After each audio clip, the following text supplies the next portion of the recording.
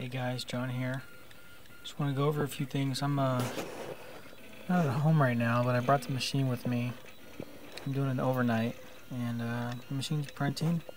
Got the white running, and I've been printing all day, making some good parts. I had a little bit of problems with the end stops. They had some problems before, but these are the good ones. Everything looks really good. Can't believe the quality that this thing's pushing out. Give it a second to adjust. There it is. I think it looks really good. Could be drilled out a little bit, but can't ask for much better than that. I actually do have a white extruder ready to go for this backers kit, and I have the Y motor mount as well already at home. But this is all the stuff I printed today in about 10 hours. I've been going really slow just to make sure that the prints look good.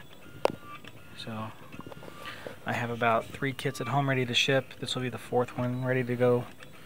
And I'm already started shipping to international backers as well.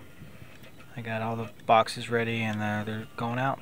Next up will be the just the regular parts and the gadgets and doodads from Thingiverse that people have ordered. So that's it for this this video update. Talk to you next time.